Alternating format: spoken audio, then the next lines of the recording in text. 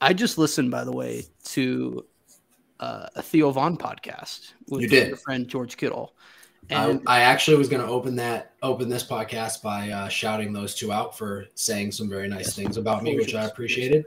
But yeah, G-Bone, take it over. What'd you hear? No, I mean, so first of all, you're friends with Theo Vaughn? This is news to me. Yeah, that's one of my buds. Yep, that's a buddy of mine. Doesn't surprise me. I feel like you guys would click very well together. Well, how did you meet Theo? So I knew that Theo liked jiu-jitsu, right?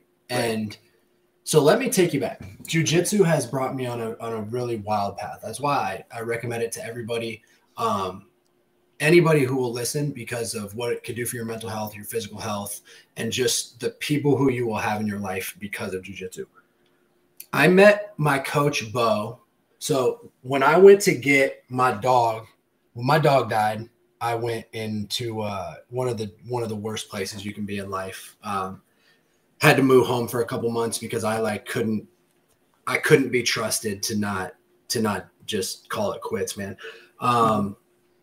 And came back, got my hand tatted, and my girlfriend Kaylee was like, "Listen, man, like you're still not doing good, and you've been talking about how much you want to do jiu-jitsu." Like, she was pushing me to do it.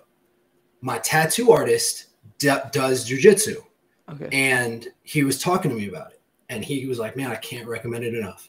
So then I asked him for a recommendation.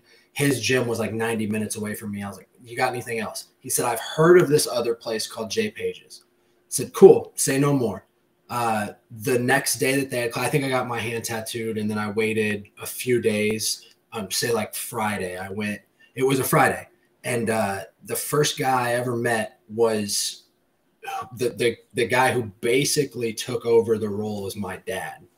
His name's Bo. He's been on this podcast, and I met him, and I could just tell like he was a different type of dude.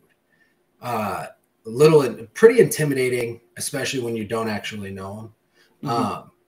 And the very first day, instead of the guy who owns the gym teaching, Bo was teaching on Fridays, and just happened to meet him first day by chance. And the rest of the story is history with me and Bo. Like I said, he's honestly like my dad at this point. Training at his gym, or not his gym, at the gym he invited me to afterwards, Ryan Bader's gym. Bo now basically implements the most important thing in my life, which is jiu-jitsu and structure, because without that, like, the rest of me can't exist. I'm too much of a head case. Like, if I don't have jiu-jitsu and structure, everything else fails. Okay. And then he brings me to a gym where the people, it's an invite only type of deal, and the people in there are very much like family. So I get in a very down in the dumps time in my life. I get adopted into this family in which I really, really needed. Met some awesome people.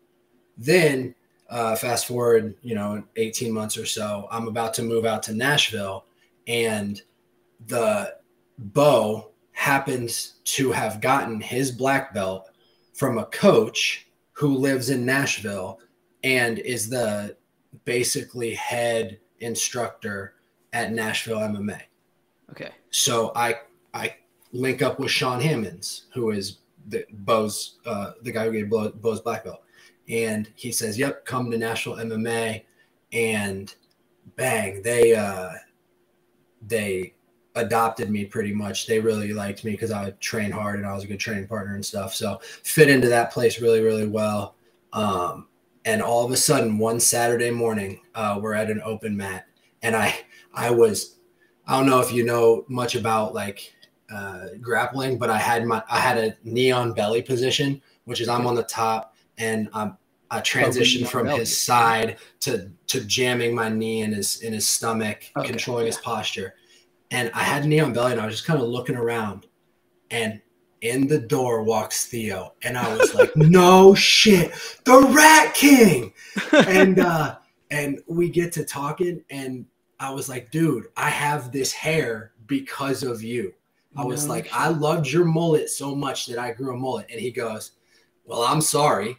And that was our first interaction. And then, you know, over the few months, he kept coming intermittently to the gym, and we would train together, and he would kind of ask me for instructions, or I would help him with things throughout roles and stuff. Really appreciated that. We became friends. Hung out a little bit in Nashville, and then that's the story, man. Jiu-jitsu and Theo Von were. That's super funny because he's definitely too, like, you're literally in the middle of a grapple and you spot him. Like, he's a super identifiable person. Mm-hmm. It's hard to, there's never a time where someone else walks into a room. You're like, is that Theo Von? You just know it is. Like, and it's really great seeing him in a gi. I can't imagine him doing anything besides like telling crazy stories. Like, I can't imagine him grappling with someone. Funny thing about Theo, freaky strong legs for a normal dude. Oh, I bet. I mean, he's a 1 in a million type person. That doesn't surprise me. That he's got a bunch of like he strikes me as someone that if you knew him growing up, he was probably like really good at everything, and you just didn't understand how. That's what he strikes me as. But that's insane. I mean, I assumed that George just brought you up and he was like, oh, who's Drake? I didn't realize that Theo was like, what about Drake? What's he up to? Like on the George Kittle interview. That's crazy. I had no idea. Me and Theo are buds. You're a celebrity. Like you're big time. I'm a guy. So do you know how many people listen to that podcast? Yeah, I do. Like you're kind of big time.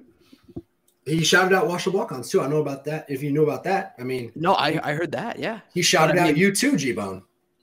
No, he did not. You're part of the Wash the Walk-Ons, dude. He shouted out the brand. I know, but he didn't say, oh yeah, and then there's this rat producer, G-Bone, on there. Like that. You gave me a mini heart attack there because I was listening to it right before this. And I stopped it when I thought it was over, and I was like, "Oh gosh, did I miss it?" I was like, that would have been awesome. That's so, how. Listen, man. See, that's already too egotistical for me to even consider that that would ever happen. So, I'm a guy. I'm the furthest thing from a celebrity, right? I'm a guy who is just like the picture of not quitting and not taking no for an answer. Like I had a bulletproof ego until I got to college, but my bulletproof ego and my inability to listen to people tell me, no, you're not going to make it. That ego just drove me to never, ever take no for an answer and never quit and be like, fuck you to everybody, right? So I'm a product of a fucking Superman type high school ego and grit. And that had that grit and teenage ego and testosterone got me to the point where I got to meet people and know people who are just, it's not about what you know, it's about who you know. You know what you're like? You're almost a modern day like Forrest Gump, but all the call me Forrest Gump, dude. Yeah. At the Oscars or whatever over the weekend, they're probably like, "Oh, did you see Drake the other weekend? Did you see Drake?" Like, you got like what is it, like Javier Bardem sees DiCaprio for the first time in 5 years. Like, do you know who I saw when I was in Scottsdale? Drake? Oh my gosh, I saw Drake too. Like, I could see like they all just know this one guy, Drake Kulik, out of nowhere. Like I could see that as a thing where it's like like if you go on the internet, like you can Google Drake Kulik. It's like football, Iowa, washed up walk-ons, but all the celebrities know it's like, no, that's bodyguard for hire, Drake Kulik. When you're in a scuffle, Drake Kulik shows up and he's there. How funny was that story? That was insane. And that actually happened. Now that I know you, maybe if I listened to that 5 months ago, I'd be like, I don't know if that happened. Now that I know you and I talk to you every week, that was like, that's 100%. Like that was a slow Tuesday for Drake Kulik. So it was funny. So for the most part, nobody bugged George because there were so many obnoxiously famous people there, right? Like, right. G-Bone, I was 4 feet away and had a cordial, like, hello head nod with Serena Williams. Okay. See, you're Forrest Gump. This is like, there were people in my presence who, or I was in their presence, I guess I should say, who I just don't belong around, right? I'm a normal cat. I can't stress that enough. No. I'm just the guy. I'm the jujitsu nerd. I'm the gym rat who I guess has a magnetic type of personality. But it's a perfect way to describe it. Perfect. For the most part, he was unbothered. But then on the way in, there was cameras everywhere, but we were able to just kind of group up, surround him, walk through. Mm-hmm. And then on the way out, it was obnoxious because there was just everybody who wanted to see the celebrities. They knew they would be coming out at the end. So there was just people with cameras everywhere. It seemed like, like TMZ. Scummy TMZ type people. Yeah. And we about got to the exit door, and I was like, yo, hold up, jumped in front. And we walked through the door, and I was just kind of like pushing people aside. And then two guys that I like pushed aside then scooped behind me and stuck cameras in George's face. And then he's like, yo, can I walk? And I turned around. I was like, whoa. And I tried to like split them with my hands, and they wouldn't move. And so the dude who, my left elbow is primed, right? I like the jab, but I wasn't going to throw the jab. So I just hit him with like a liver shot, left elbow, and the kid dropped. Dude, yeah. The elbow is almost so much worse. Like if you get jabbed, it's like, oh, that was a clean, like that's a clean move. Like you'd almost expect it. But like when you get hit with an elbow there, it's like you weren't expecting it. Like if anything, when he's in that situation, he's like, maybe I get punched, who knows? But then I have a cool story. He was not expecting forearm shiver from Drake Kulik. What's up, everybody? What you just watched was a short, truncated version of our extra show that we do every week. We call it DHT. It's Dickhead Tuesday. It's sort of on brand for the walk-ons, and it's the extra podcast that Drake, myself, and now Gary the intern do every single week. That's on our Patreon services, part of our Patreon tiers at the second and third level. Patreon is where we put all of our extra content, okay? The Monday and the Thursday episodes, those are always going to be free forever and always for our washed up walk-ons army that's out there and loves the show. But for those who want more, for those who want to help contribute and they like extra shows like this, you may be interested in this content. It's a little bit more not safe for work, if you will. You can see here, this is our mascot for the DHT, Goopy, and access to items like this, as well as other exclusive items, are also perks that you get with the Patreon, as well as discounts on all of the merchandise that we put out throughout the year. Merchandise that you can find in our 24/7 storefront right now.